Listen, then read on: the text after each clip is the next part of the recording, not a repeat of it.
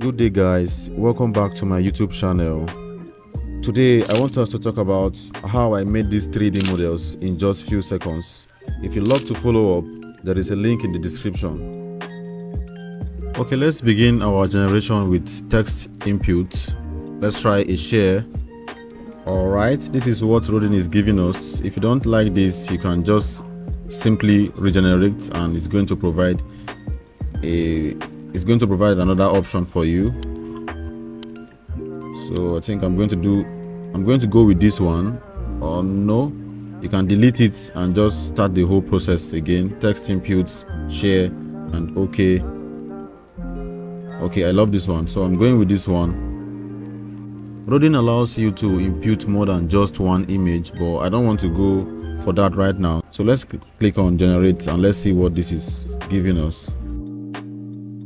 Well, as you can see, this is looking so good from the first trial. Okay, there are some few settings we can modify to fine-tune our 3D model. So we have stuff like symmetric geometry, we have sharp edges, smooth edges. So I'm playing around with them and I'm retrying the whole thing by just clicking redo to see what the model looks like.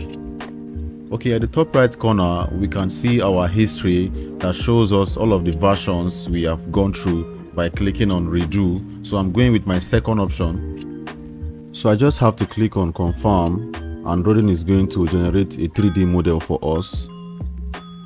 So this is our 3D model and we are able to preview the 3D model in different type of modes.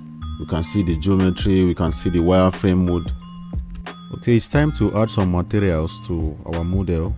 We can use the same image the AI tool generated for us as the base for the material, or we can input an image from our PC, from our system. But I'm going to go with this image and I'm just going to click on generate. Okay, here is the material that Rodin is giving us, but I'm going to play with the settings a bit just to see what these settings can give me. Okay, I think I love this one, so I'm just going to click confirm. It's time to select our file format.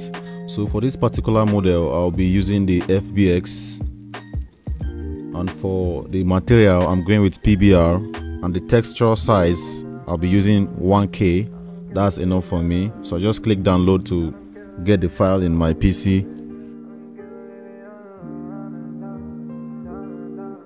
Okay, let's go for another trial. Something more complex this time. So let's go with futuristic car, and this time I'm going to make use of 3 images, I think.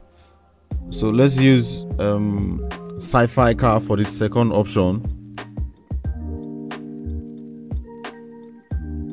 Okay, so we are trying to mix different kind of cars together.